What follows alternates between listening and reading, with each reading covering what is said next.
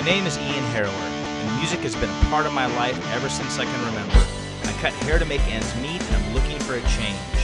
So I'm taking my vintage Triumph motorcycle, and I'm leaving my job, my home, and my girl to take a journey across the U.S. to explore music. So follow me through big cities and small towns of all kinds, talking, listening, and learning about the music that defines and tells the stories of the people and the city they live in. So come with me, down the highway.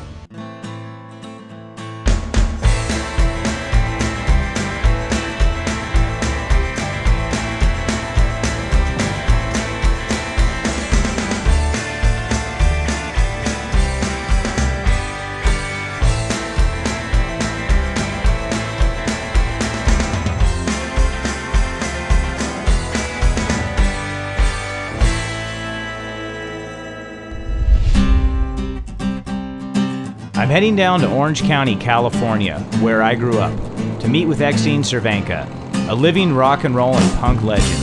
Exene is the singer for one of LA's pioneering punk bands, X. Exene's had a long and full career with the bands X, the Knitters, as well as several solo and side projects. I'm very excited to talk with Exene about music, life, and whatever else comes up. Here we are with Exene Cervenka, rock and roll and punk rock legend.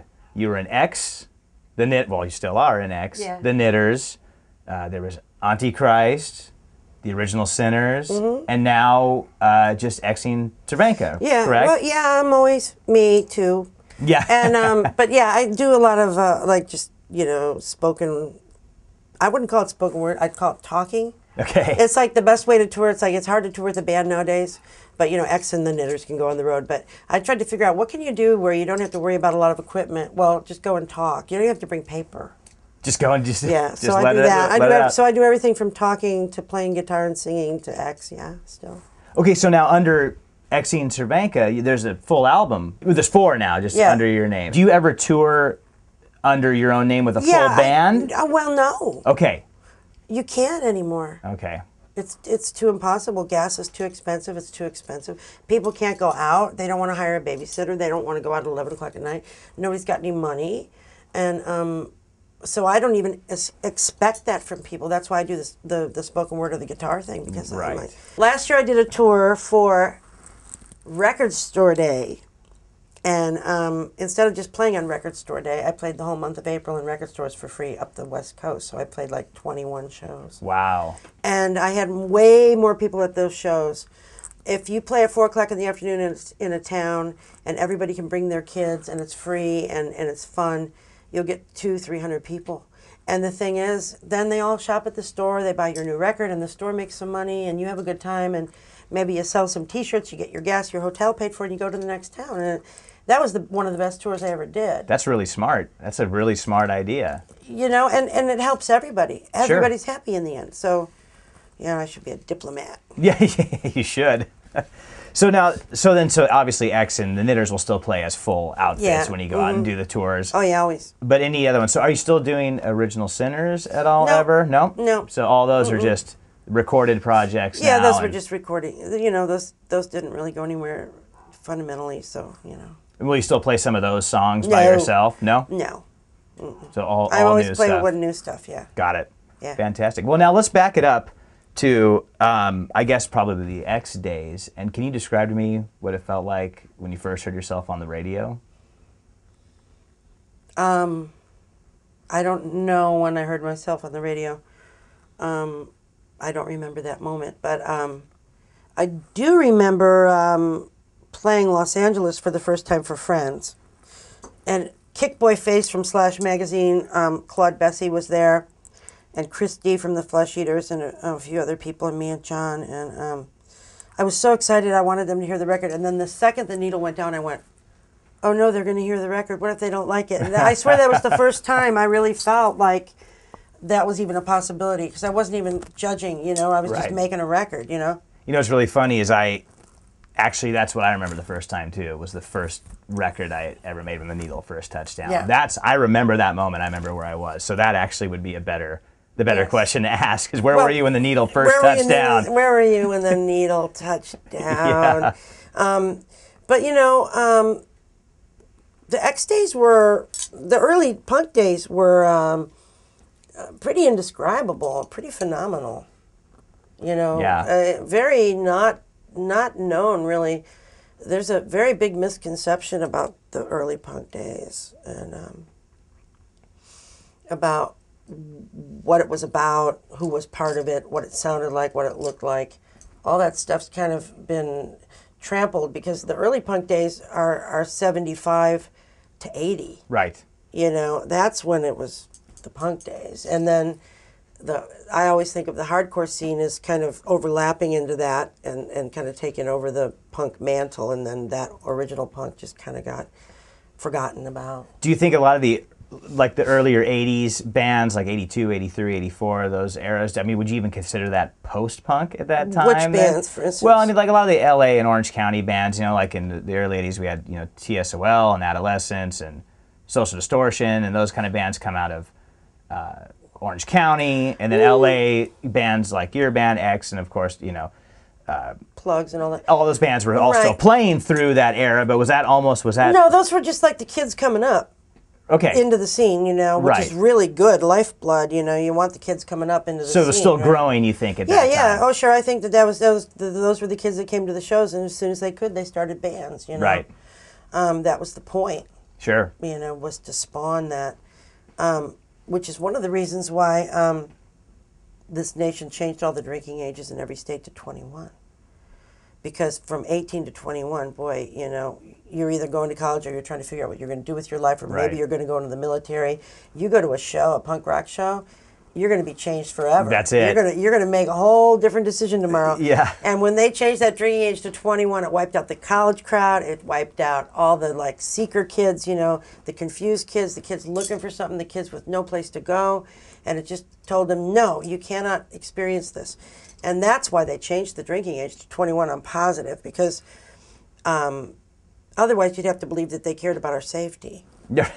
And, Right. I mean, you can't, make that choice. Yeah, absolutely. Well, that's interesting because, a lot of people tried to make all ages clubs at that point as well. And people were successful at it. But the thing I noticed, especially when I was young and playing in punk bands when I was 14 and 15, is that the club would be there for 2 or 3 months or 4 months and it would be gone. Then another club would open up, an all ages club would be there for 2 or 3, 4 months and then be gone. And what I started learning is that the insurance, carrying the insurance on a club like that with having minors in the building I see, past yeah. 10 p.m., right, and stuff like that became really difficult. So you were Right. talking about that drinking age being raised to 21. Now there was an insurance problem that kept people unable to keep doors open to clubs because of how much it cost to carry those insurances. Right. Small clubs that were charging $3 for And people the- to come in and not selling alcohol. And you know? the only bands that could really do that were like 4 guys in a van that didn't have to stay anywhere except on a floor.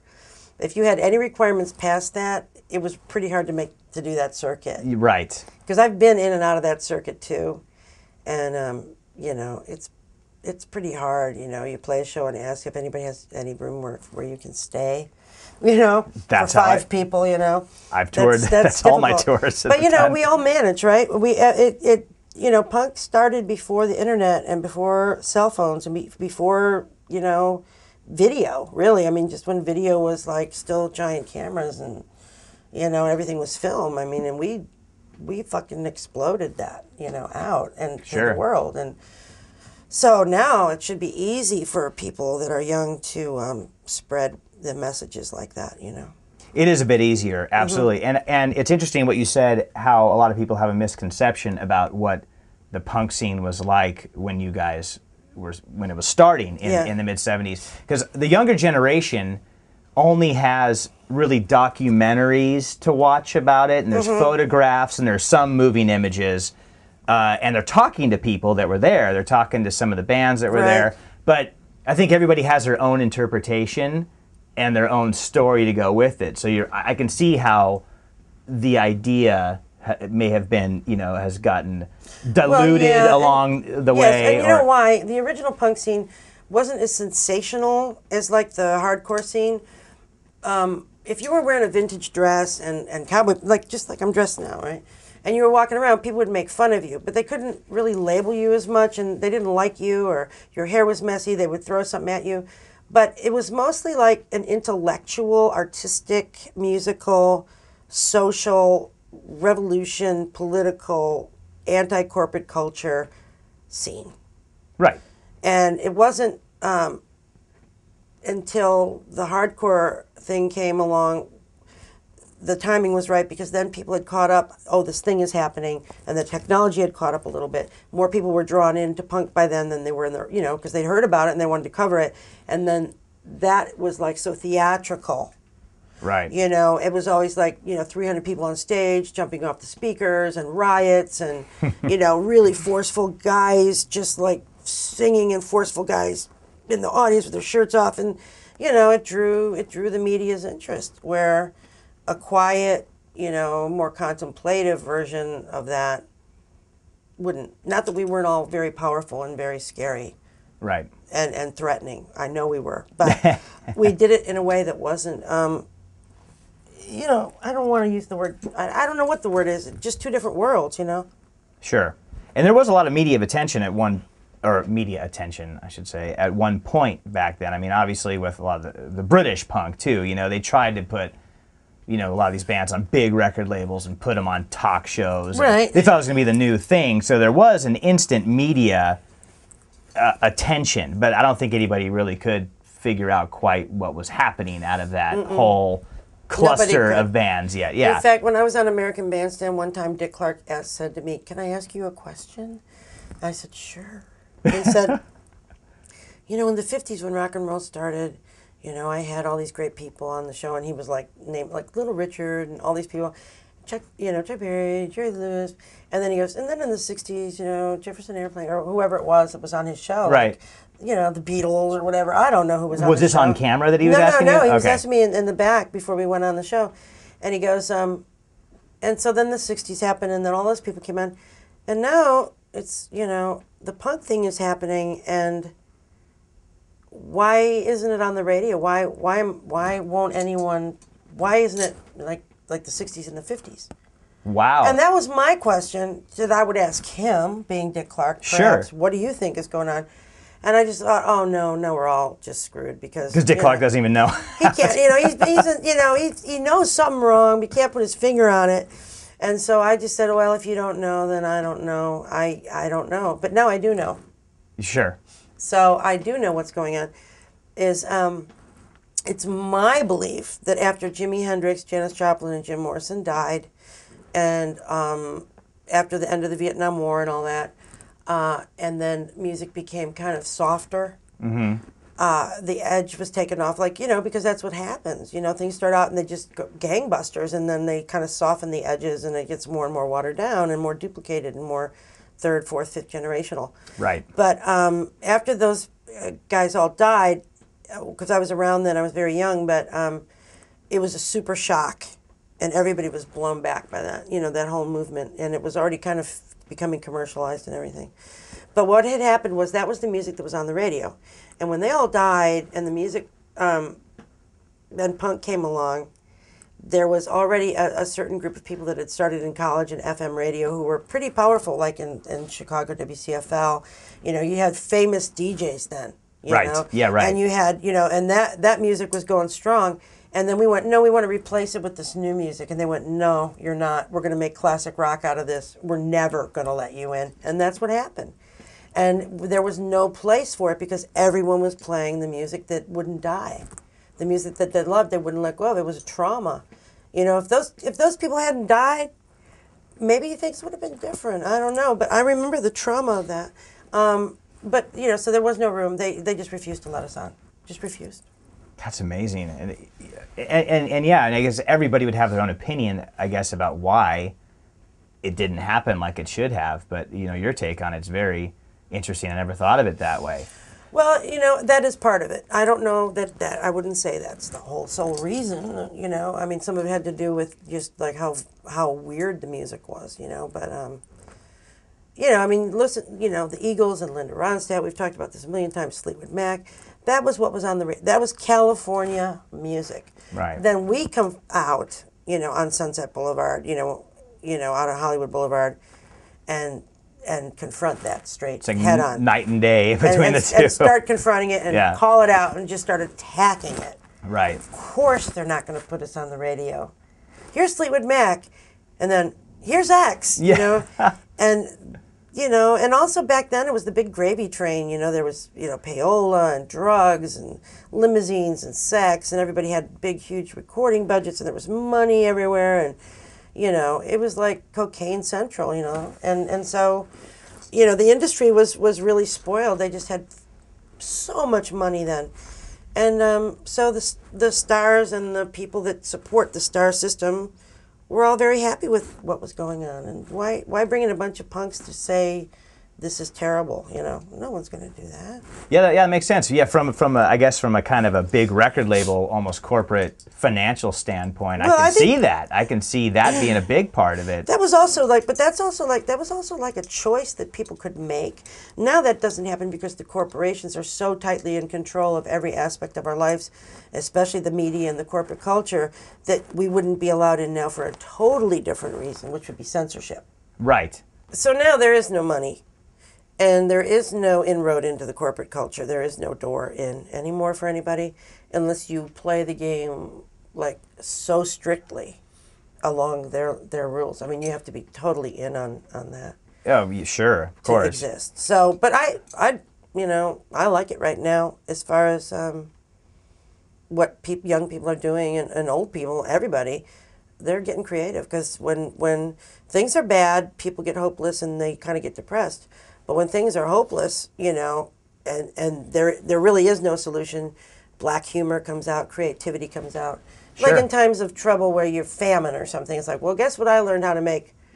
Shoe leather soup, ha ha ha. Yeah, I was able to get water out of this rock, you know. But, no, people get really creative and they come together and they unite when things get tough. And no one's going to let, American music die ever. So, no, of course not. It will keep resurfacing in new ways. And that's what I think is interesting about where the music industry and music in general has ended up at this moment. The days you were talking about where it was just money and just drugs and just got so bloated. Yeah. That popped, and then it popped when there was a lot more talent and a lot more people able to learn instruments and make bands and play music. And so now everybody is coming up out of that era in a new era where there isn't that kind of attainable money anymore, unless you're really the top pop thing, So I feel like it's making for a lot better music being made and better bands and just better artists in general, whether you're like, a singer-songwriter or a full outfit of 4 or 5 people. There's just people spending a lot more time on quality now versus quantity. So I think it's kind of good that happened in the music industry, I mean, corporate America, whatever, there's, but in corporate music, I'm glad it blew up when it did, exploded when it did, and then we had a chance to sort of rebuild, Well, it's like how it used to be, when baseball players, country singers, poets, when poets didn't used to think, well, I'm going to be a big poet someday and have a big house in Beverly Hills. Or, and neither did singers or baseball players. It's just if you were good at something, you did it. If you weren't good, you didn't. Yeah, you got paid to do a job that you were good at. Yeah. And then some of them just got exploited, unfortunately. But, of course, and so there's a balance between those two realities. But, if there's no temptation to sell out, you're not going to sell out, Yeah, absolutely. Well, now, you mentioned Jimi Hendrix and Janis Joplin and Jim Morrison and all of those people earlier. Which kind of brings me to a question I wanted to ask you. Before you were a musician, before you had any bands, was there a song? Do you remember hearing a song or an artist somewhere along the way that really pushed you toward wanting to do this for a living and make music? There isn't one. No, that wasn't. But I'll tell you that's a no-yes answer. When I was 13. I loved, I heard the song Light My Fire on the radio. And that was back when the radio played different kinds of music, I lived outside of Chicago, but we could get the, the Midwest, you can get like radio far away. And it was my favorite song and I loved it. And one day I was driving down the road with my parents and they were in the front seat and I was in the back and that song came on. And my mom and dad knew I liked it, and so they kind of turned, they didn't blast it or anything, but, it's an old car radio, 63 car probably. Right. One so speaker. They turned it up a little bit, right? And I was just sitting there grooving to Light My Fire because I just loved it, and it went into the long version, which I had never heard. And by the time that song was over, I was a transformed person. And then for Christmas, my mom got me that record. That really was the big musical point in my life where I got it. And so perhaps that's what makes me play music now, but that's not what made me play music in '76. Oh, right. I see. So perhaps That was a turning point for what music meant to you. Yeah, absolutely. I'd never connected it, like, wow, I want to play music now. It was never like that. I didn't ever want to play music. I just fell into it. So I think it happens with quite a few people, and actually some of the best stuff I know is born out of just that, an accident, or somebody didn't plan on. Now, so what pushed you to do it in '76? I mean, was it really just a circumstance or a coincidental thing, or you had at that moment had a moment of clarity where you're like, this is what I want to do with my friends? I didn't want anything. I didn't want to be anything. I didn't want to do anything. I wanted to just exist as a, free spirit kind of. But what I found out was I came to California with no money. I was sleeping in someone's kitchen, 5 people in a one-room apartment. And I got a job through, Jerry Brown was governor, and he had this program for women. If you had no education, no job skills, and you were like basically homeless, you could get in this job program and they would train you, pay you minimum wage while you trained and learned a skill. Okay. And then they would place you in a nonprofit for like 3 months, and then you could conceivably go find a job after that. Right. It was a great program. But they put me at Beyond Baroque, which was the biggest literary poetry epicenter of California besides Ferlinghetti, the bookstore in San Francisco, So I moved into the apartment upstairs from where I worked as a typesetter. And I had underneath me a meeting room, and every night there'd be meetings, and I'd hear this meeting room, and I'd hear people singing happy birthday and all these people talking. I'd never been to an AA. I didn't even know what AA was. Okay. So I was like, what is this, a cult, Yeah. I would hear this, these people going, all together, and they were saying the Lord's Prayer, but I was like, what are they saying? They're all chanting. And then they'd sing happy birthday every time, and I'd be like, what are they doing down there? Is it a birthday cult? And then I found out, of course, that there was a poetry workshop down there. And so I went down to that. And it was the night John Doe from X, and he sat next to me, and we chatted, and we hung out. And he told me about the punk scene that was happening, and he had a car, and I didn't. And it was all in Hollywood, and I was in Venice, so he took me to the Mask. And I met Billy, and then, because he'd already met Billy.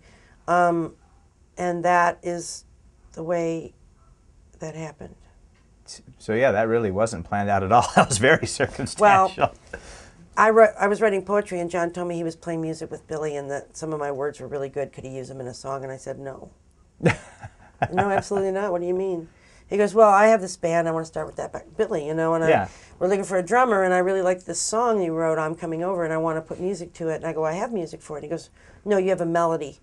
I go, no, I have music. He goes, well, do you play an instrument? I'm like, no. And he goes, well, that's the music. What you do when you sing it is the melody. I go, well, I have the words and the melody, so that's 2 out of 3. So, I'm keeping my song. And he goes, all right, well, why don't you come sing it then? I go, all right, I will. So you guys were challenging each other. I could see them. I could see you guys sitting in the car. He's dropping you off at the house, and you're going back and forth about this. Yeah. Fine, I'll show up then. It wasn't, it was a little contentious because it was all I had in the world was my words. I had no money. I barely had a place to live. I had a job that was going to end in a month or two. And then what was I going to do? I didn't have like a boyfriend or anybody to take care of me. I never really have had people take care of me, Right. And so, I was pretty guarded about my stuff, and then I had to get used to the idea that I was suddenly going to sing in a band, which I'd never done before. X is my first band, But they'd all been in a million bands, so. My experience was completely different from theirs. And that could be intimidating too, walking in with a bunch of people that already have done this and you've never done it before, you know? You don't think Billy Zoom was intimidating at 76, man? He is the most intimidating person in the world. I've heard things. I don't know for sure, but I've heard things. And he's the sweetest person, and he's great, but he's enigmatic, he's eccentric, he's a genius, he's funny, he's the funniest person I've ever met. He's the best sense of humor of anyone I've ever met. He should be a stand-up, because his humor is unbelievable. He's great, but intimidating. But serious about music, I'm sure. Very serious about music. I mean, they're all really, really, really good. So yeah, I just walked in there, never had sung before. You know, it's like whatever. You know, figure it out. Yeah. And I figured it out. That's all you can do. Yeah. Now we were talking about the Doors earlier and how "Light My Fire" was one of those songs that could have quite possibly changed your life. You know.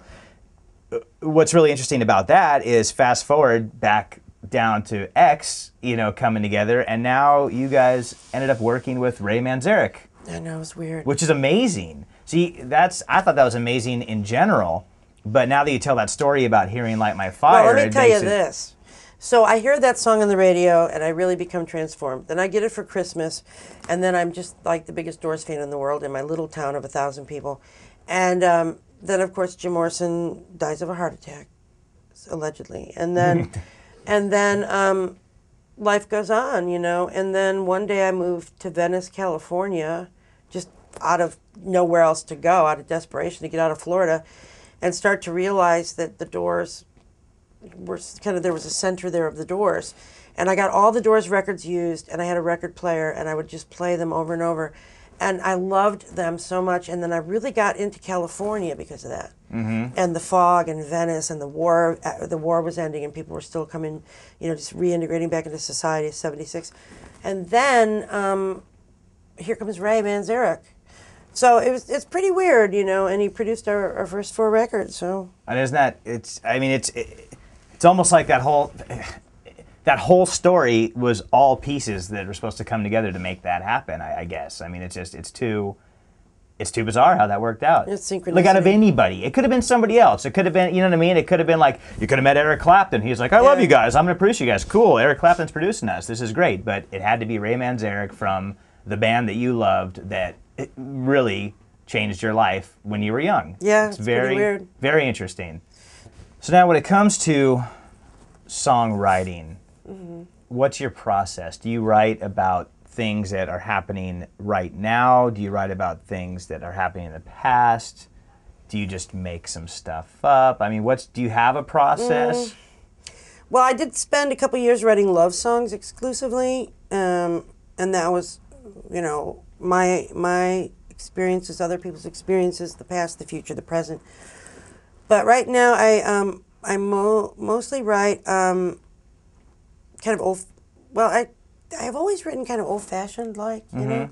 But right now I'm writing like really old-fashioned gospel-y. That's cool. And old-fashioned protest. Interesting. And also, I wrote some anti-Illuminati hip-hop songs. Yeah. And one is called Hecho en Chino, which means made in China in Spanish. And it's about the Russian 98-cent store with everything made in China for Mexican shoppers, and how say that 10 times fast. Don't buy it anymore. And it's I made a so I made like this hip hop. It's like a hip hop song, and my friend on the East Coast, who's in this really great instrumental band, the Cosmonauts, made the bass track for all these songs, and then I'm gonna have a drummer. And so we start out with the bass track and words, and then I'll make the kind of cadence, and then. So that's something I want to do. So I'm working on that. I forgot about that, but it's actually probably the last thing I would have expected to hear from you. Well, it's going to be. It's you know? Not going to be like, you know. I'm not going to be trying to pretend to be like a guy singing a hip hop song. I'm going to use that as a starting place to make my version. You know. Sure. Well.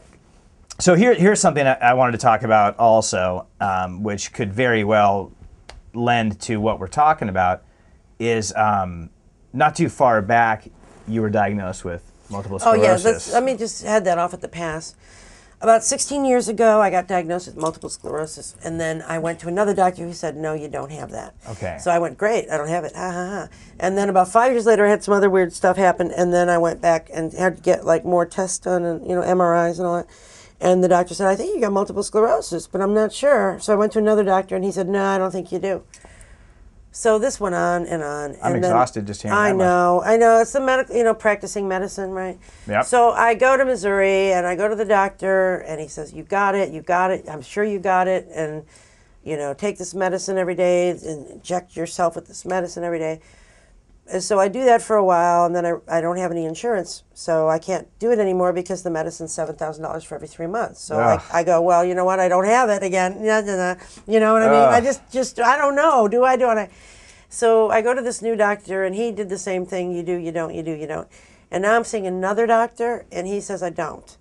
So what I found out, which is really interesting, through this public statement about it, is there's a lot of women, most of them younger than me by far, who are having mystery neurological ailments that can't be diagnosed and are being misdiagnosed with fibromyalgia and MS and lupus, and they don't know, and Epstein-Barr, and maybe it's this, and maybe no, now it's that. Now, a lot of people I met have been diagnosed with MS, and they have real, tangible, hardcore symptoms and hardcore test results, but not everybody with MS has either of those things. Like not so obvious. Yeah. So you don't know if you have it or not. You can't really diagnose it. That's why they keep saying you have it, you don't, you have it, you don't. But I do have, you know, weird mystery ailments. So as of this moment, there is not a definite diagnosis. No. Well, that's great to hear that. Well, what concerns me is not that, because coming out with that thing that I said that changed my life forever, because it gave me like this whole different view of humanity and how good and caring and loving people are, because the way people rushed to give me help with that, strangers and fans and people sending me books in the mail or meeting me at the show, you know, in a wheelchair to say thank you for saying you have MS, and this is a doctor that you should find out about, and I made you this necklace, you know, things like that. Wow. You know, people are just so good, you know. So that was okay. That sustained me when I was sick and when I was having medicine and not knowing really what was going on. But the bigger picture is, what is wrong with people that we can't find out what's wrong with them? Why don't we have care for people so we can find out what's wrong with them? Why wasn't I able to take medicine for my illness?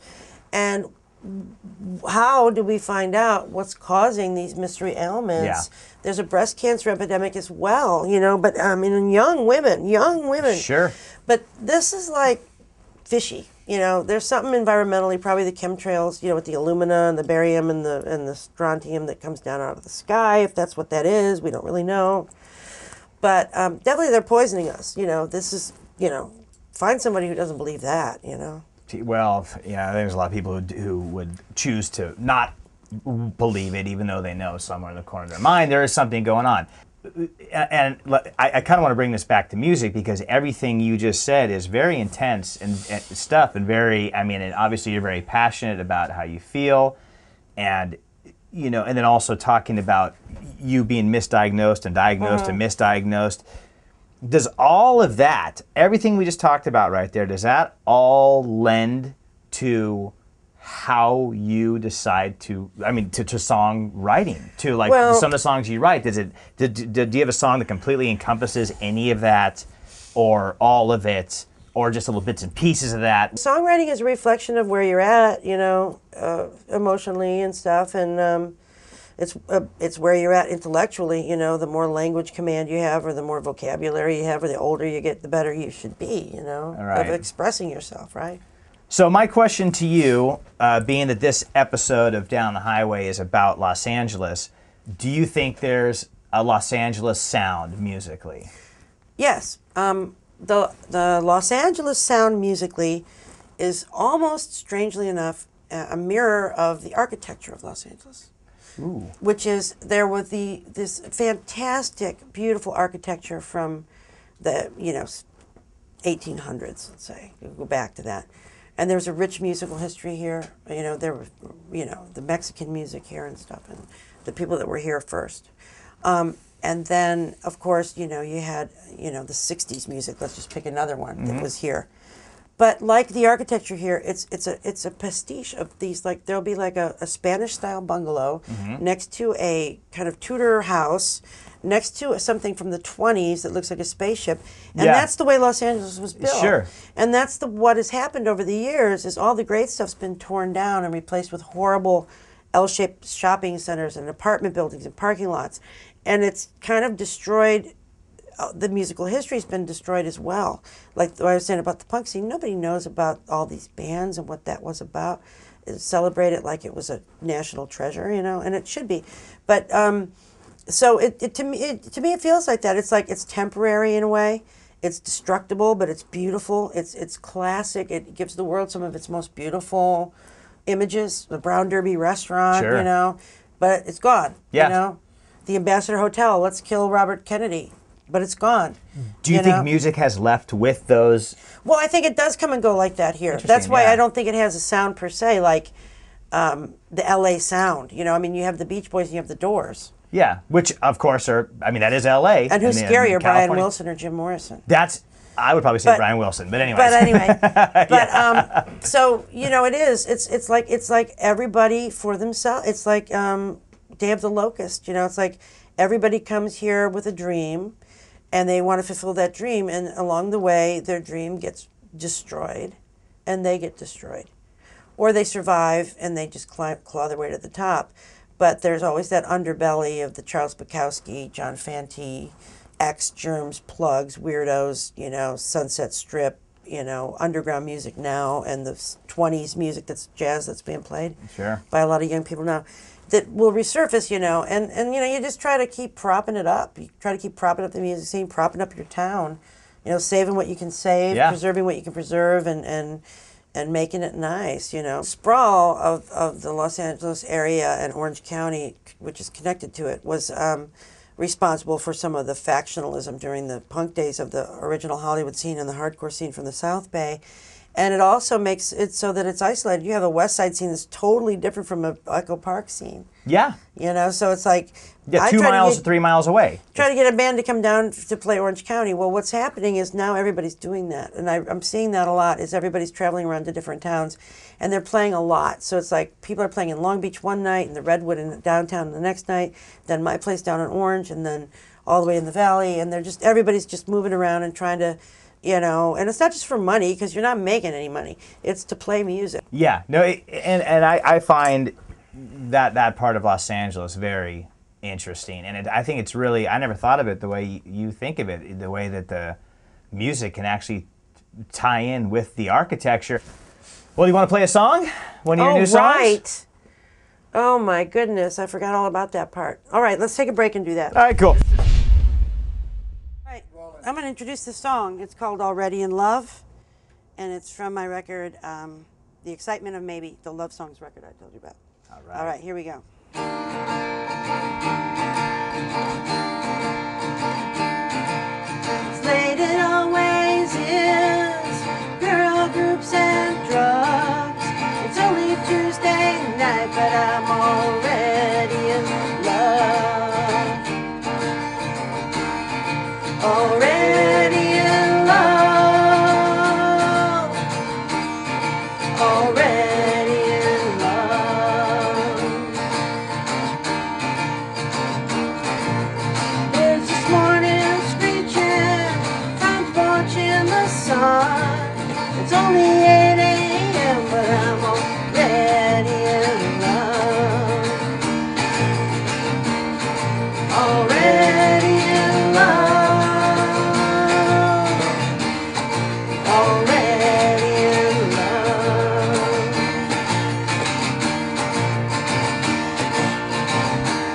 Well, I pray that you want me to heaven up above. So it's too late for me, I'm already in love. Already in love. Already in love.